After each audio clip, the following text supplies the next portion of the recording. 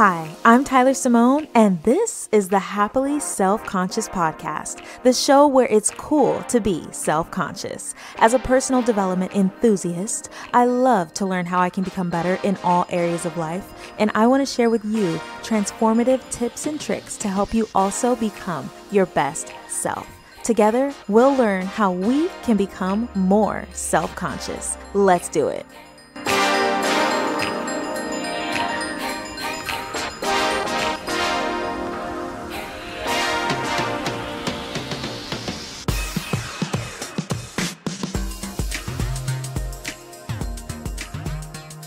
Welcome. Thank you for being here for episode number 8 of the Happily Self-Conscious Podcast. I hope that everyone in California is safe after Hurricane Hillary. I am in Cali, and I'm specifically in the IE or the Inland Empire, so we are having some rain and some wind. It's still Sunday at the time I'm recording this, so it's still happening. You know, we're still in the middle of it. The rain and everything has been on and off for the past few days, but it hasn't been too crazy where I am, thankfully. I do know that there was an earthquake that hit the LA area a few hours ago, so I'm hoping that everyone is safe. I didn't actually feel it here where I am because I'm about an hour and a half or so away, so I'm not too sure that I would. And as far as the storm goes, my mom gave me some candles just in case. I went and bought a few things from the store, just making sure I have everything that I need, but I'm pretty safe and sound. Other than that, I went to a conference this past week, so I'm pretty pumped up. I'm feeling inspired and I'm feeling motivated. I don't know if you've ever been to a conference before, but it's pretty magical. I went to a women's conference put on by the Inland Empire Women's Business Center, and I was surrounded by women who are starting and running their own businesses, and it felt really good to meet like-minded women who are making big decisions and following their dreams, which is exactly what this episode is all about. It's perfect timing.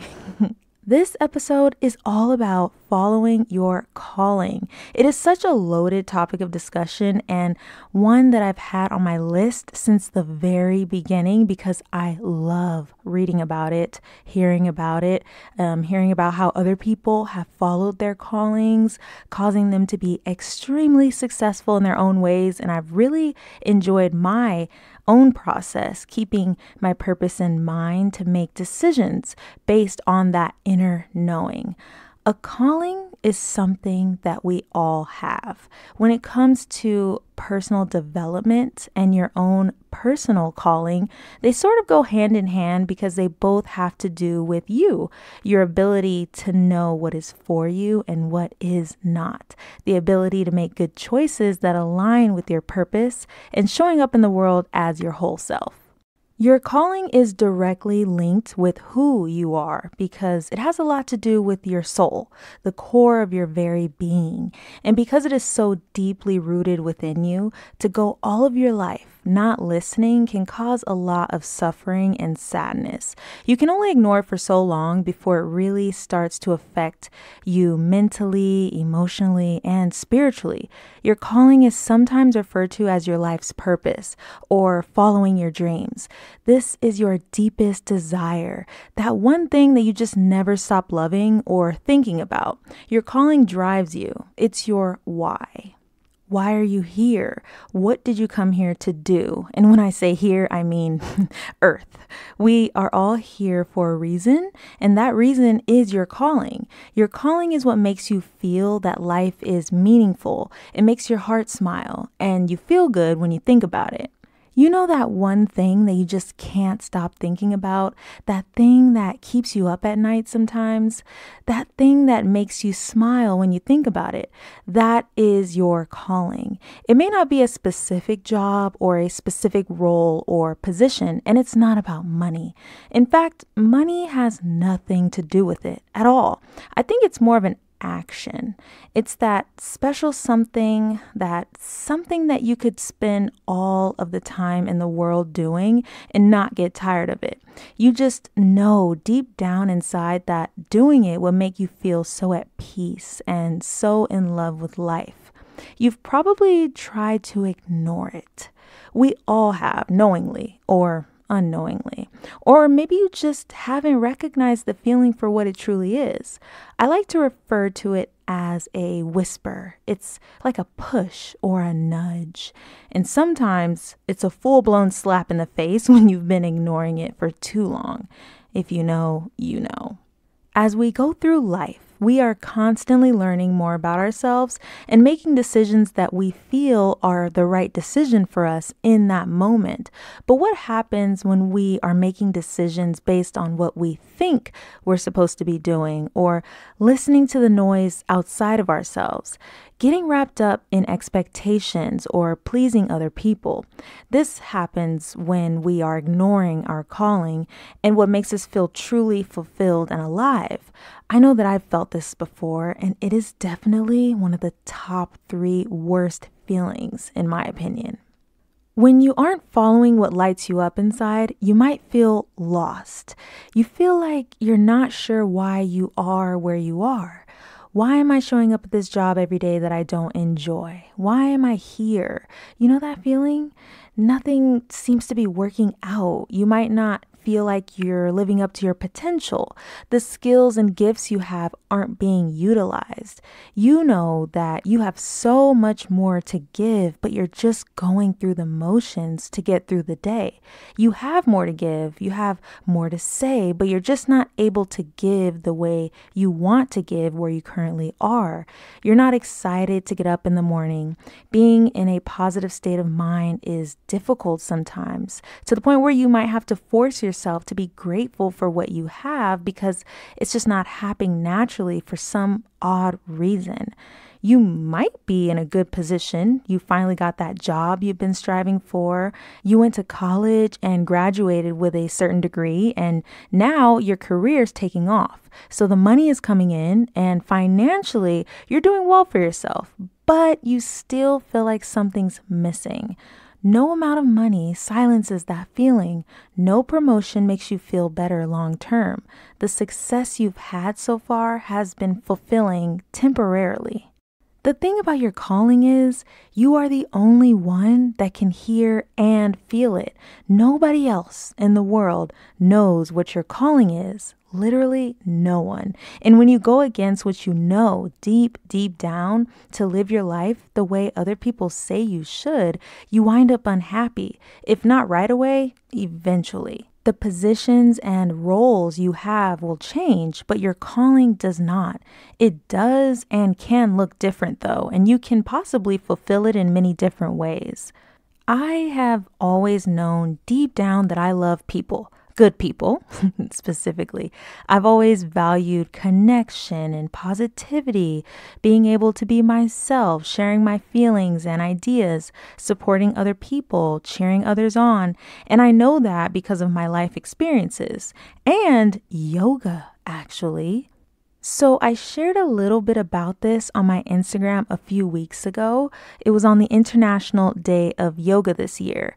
I briefly shared my yoga story. So what happened was my mom enrolled me in a yoga class at a pretty young age. It was somewhere between 6 and 8 years old. And this played a huge role in who I am today.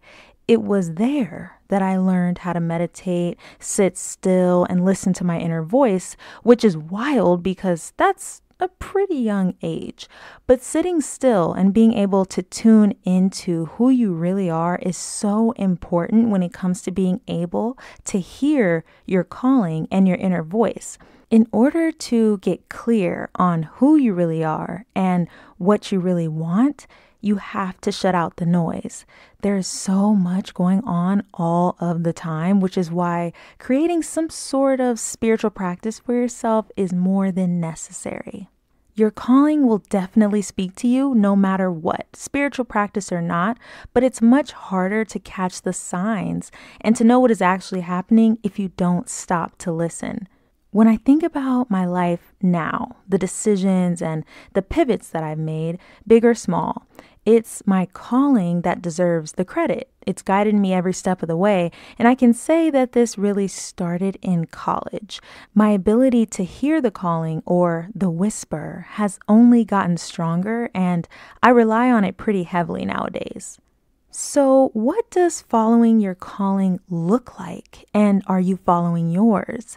When you are following your calling, you are magnetic. You radiate joy and you give off this energy that communicates to others that you are right where you're supposed to be and loving every minute of it. You're present and you're not looking to escape your current reality because it feels so right. You're in flow.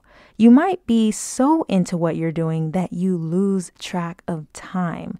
You're happy to go to work or to do a certain activity. You actually enjoy doing it, so much so that sometimes it doesn't feel like work at all because it aligns with what your heart desires.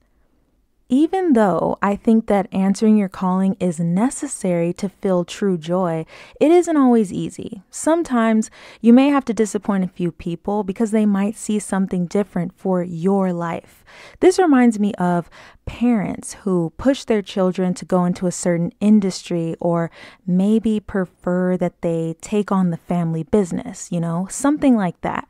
But to choose to follow your calling might mean that you will have to disappoint them. You'd have to choose yourself and what you know is right for you. To answer your calling, you might have to start saying no more often to jobs, to people, events, all kinds of things because they just don't align. You might be misunderstood. And this is a big one because you are the only one that knows what your path is. So to everyone else, what you're doing might make no sense at all. But to be honest, it only has to make sense to you. The last thing you want to do is try to get everyone around you to understand where you're going and what you're doing. Not only does it waste your energy, but it's just not your job. And there's really no amount of explaining that could allow someone to understand entirely. You might have to let some people or some things go. Letting go is a part of life, especially if whatever you're holding on to is making you second guess yourself or if your desires are being minimized. I think we've all gotten a call at this point in our lives, maybe once or maybe hundreds of times in subtle ways. And I'm pretty sure that we've all chosen to ignore the call and do something else for whatever reason. The only good thing that comes of that is that you do learn what it feels like not to answer the call. Knowing what it feels like to go against what you know is the right thing for you, it can be helpful because it does teach you more about what you don't want any more of. It reveals to you that is not your path and that you have a little bit more listening to do, new decisions to make to be better aligned with what is for you. A calling is not something you can ignore for long. You can try, but it just won't let up. One telltale sign that you are ignoring it is that what you want and what you're doing right now have nothing in common and it just doesn't feel good. Now, we can't always completely lean into our calling 100% for whatever reason, but if you aren't doing something to fulfill it, you'll know. For me, last year in 2022, I started to feel pretty unfulfilled. There was something that I was not doing and I knew it because I felt really stagnant and lost, honestly. I felt like I had something inside of me that I was not showcasing and it made me feel pretty sad and confused because I just couldn't figure out what it was. I wasn't working a job that I loved and I had stopped being creative. I needed to get still long enough to understand where these feelings were coming from. And after journaling about it and getting more into meditating, I realized that I had been silencing my desire to help other people and to connect. It took a while, but that is when I decided that mentoring was my next step. So in order to fulfill this desire, I started researching mentoring and different organizations that I could become a part of because I was being led that way by my calling. Your calling is not always super specific. I didn't know that mentoring was the answer, but I did know that it would allow me the chance to connect with others, share what I've learned so far in life, and be a leader. I couldn't have possibly come to the decision to apply and be a mentor without looking further into why I was feeling the way that I did. There is always a root to what you're feeling.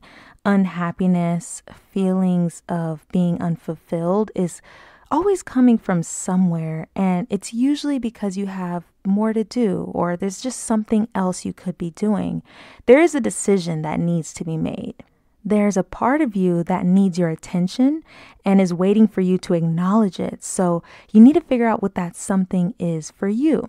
Because I've leaned more into my calling and am doing things like mentoring and hosting this podcast, which I love, I can still go to work and feel full. I don't feel empty anymore. And I think that that is really, really important. To go every single day just going through the motions, not doing something that you love, is to go every single day a little less joyful, and it starts to show itself in various ways. Following your calling doesn't mean that every day is magical and that you have no bad days. Life happens and we all go through ups and downs, but when you follow your calling, there's a sense of peace because whatever you're doing makes you feel joyful. So even if you can't go full force with following your calling at the moment because of your current life circumstance, I'm sure you can find a little bit of time to fulfill it little by little. Maybe you can start a side project, incorporate a new hobby that aligns with your calling, or volunteer in your free time. It's made a huge difference for me, and I'm sure it could help you too until the time comes when you can find a way to be fully immersed in what you're called to do. If you feel like you don't yet know what your calling is, what lights you up? What makes you smile when you think about it? It could be caregiving, performing, music, helping others live more authentically, uniting people together, maybe saving animals, helping your community, creating more community, inspiring others, motivating the youth, mindfulness, health and wellness. It can be a little hard to detect because you might just see it as a part of who you are, which it is. And maybe you haven't thought much of it, but it really can be just the thing to pay more attention to help you live a more fulfilling life. So spend some time, sit with yourself, and trust yourself. Trust that you know who you are and what you need to be doing to wake up every single day full of joy and excitement because you get to do exactly what you've always longed to do. To end this episode, I have a quote for you, per usual. Don't ask yourself what the world needs. Ask yourself what makes you come alive, and then go and do that, because what the world needs is people who have come alive. Thank you so much for being here and for listening. I hope you enjoyed this episode. There is so much more to come. If you enjoyed this episode, be sure to click the follow button so you don't miss future episodes. And if you see another one on the list that you think looks interesting, take a listen or just download it for later. I'll see you next time.